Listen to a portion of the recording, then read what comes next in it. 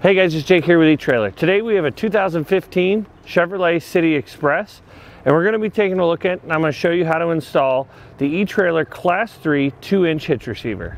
Adding a hitch receiver to your City Express is going to give you a lot of options. It's going to allow you to carry bike racks, cargo carriers, and maybe even tow a small trailer.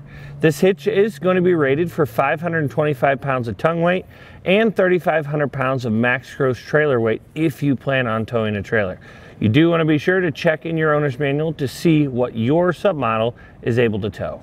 This hitch is going to feature a matte black powder coat finish that's going to help to resist rust and corrosion. It'll feature some safety chain loops. They are a little bit smaller from what we're used to seeing here, but they still are going to fit your standard S hooks and your many other style hooks. The hitch will also have a 5/8 inch hitch pin hole.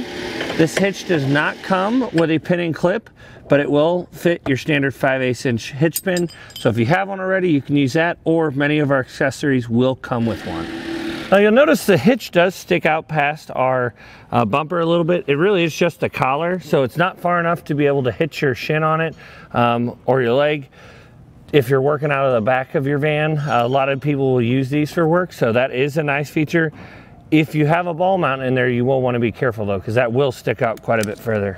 From the center of our hitch pin hole to the outermost part of our bumper is going to be about 1.5 inches. So that'll keep that in mind if you're looking for any accessories like a bike rack or a cargo carrier. With this hitch, typically if they're past the bumper, you should have no problems with any of those bike racks or cargo carriers folding up to the back of your car.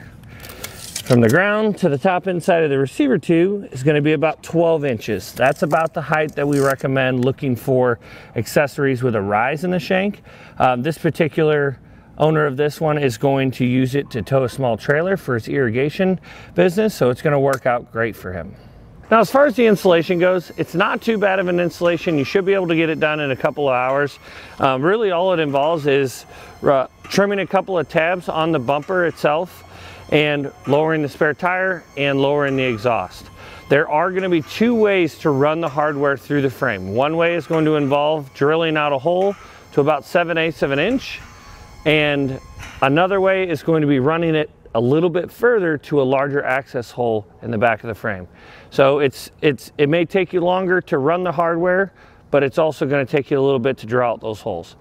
With that being said, let's go ahead and take it inside and show you how we did it. To begin our installation, we need to start by removing our spare tire. We will be reinstalling it. It's just going to give us more room to be able to get the hitch up into place.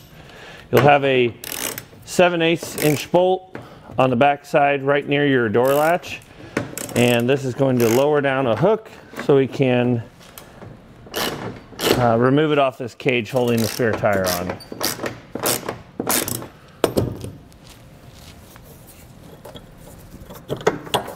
Lift it up, lower it down, and grab our spare tire and pull it out of the way.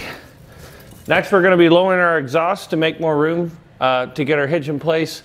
We'll take a cam buckle strap, and if you only have a ratchet strap, you can use that too. Just don't crank down on it too hard. We just hook it from one hole to another just to provide support when we use a crowbar to pop this exhaust hanger off. We typically will use a little bit of soapy water, and that helps it to come off real easy. Once that's off, and loosen the cam buckle strap and pull our exhaust down a little bit.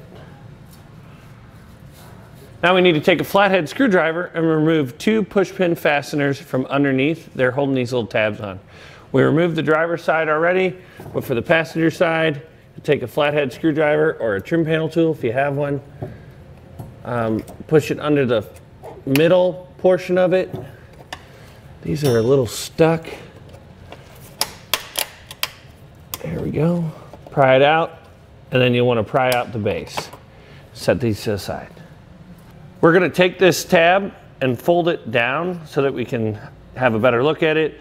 In your instructions, it's going to mark out, it is a really small picture, but this is what it's trying to show. We'll mark this up to the crease line and then go straight across, because our access hole for a bolt is going to be underneath here, and we're going to need to use that in order to attach our hitch. So we'll take some snips. We're just using a pair of 10 snips here, and we'll cut this plastic up to the seam and then cut the seam across. So we just noticed we raised our hitch up in place just temporarily. We noticed that this bracket is not mentioned in the instructions, but we will have to remove it. It is just a wiring support bracket, it looks like. So we'll take this off. We'll also, underneath that bracket we just took off, we'll have a bolt head that we'll have to cut off. Next, we're going to be fish wiring our hardware through our frame. The 3 holes on each side that you're going to be using for your hardware are going to be this hole here, which is going to be underneath this plastic tab that we just pulled down, this hole here, and this hole. There's 2 different ways you can run your hardware. One way is that you can widen this hole to 7/8 of an inch and run your hardware up inside these 2 holes, down and out. Or you can take your fish wires and run them from this hole over top of this shackle for your leaf spring. You have to go over top because underneath is too small for the head of the carriage bolt to fit. We're gonna do this method because we already did the passenger side and it worked out great. So we'll start with our fish wire. I like to put a little bit of a bend in it. And then we'll start with our furthermost bolt. And you're usually pretty safe if you follow the top of the frame and push it over top of our shackle mount. There we go. You can also use a magnet if you have one long enough to fit back in there. Hold on to these 2 ends. I typically will put a bend in it like this so that it can't go back up inside the hole.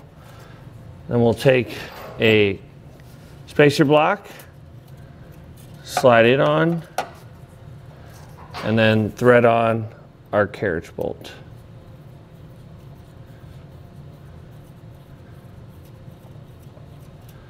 We'll take this, push the carriage bolt up through the hole first. Then you'll want to pull and wiggle the hardware until it comes out of the hole. We'll do that same thing for this hole, run it up and over, and then this hole is going to be fairly easy because we just have to go from here to here.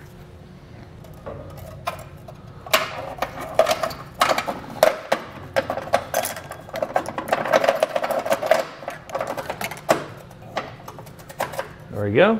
Now we're ready to raise our hitch up into position. Now with an extra set of hands, we can get our hitch in place. The fish wire is going to help us to get our bolts aligned. That's why we like to leave them on. We can take this, slide our fish wires in, and we'll have to slide it over top of our driver's side frame rail, or our springs first, and then come back over our passenger side. So we'll raise it up, make sure our bolts come down through. We do have a wire that's gonna interfere here, so we'll take a trim panel tool, move it out of the way, and this is gonna allow us to get that bolt running. Pull that fish wire off, and then thread on one of our flange nuts. Now we're having a little bit of interference with some sealant up here, but what we're going to do is we're going to use a 19mm socket, draw the hitch up a little bit so that we can get our hardware on our bolts.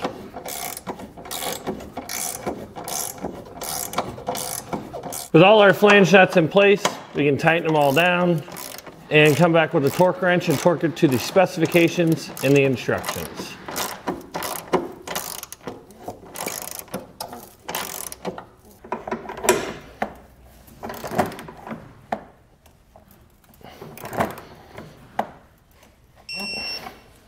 So after torquing everything down, we went to put the plastic support brackets back up, and we tried trimming a little bit more, but with this hitch, it's just not gonna line up right. So we're going to trim the rest of this tab off, but then on the passenger side, We ended up having to trim a little bit of this right here in order to fit it with the hitch. So we pop that back up in place, and we're all good to go. Now we're ready to put our exhaust back on, put our spare tire back in the cage, and raise it back up, and we're ready to use our hitch. Well guys, hopefully this video helped you decide whether or not the eTrailer Class 3 2-inch hitch receiver is right for your 2015 Chevrolet City Express.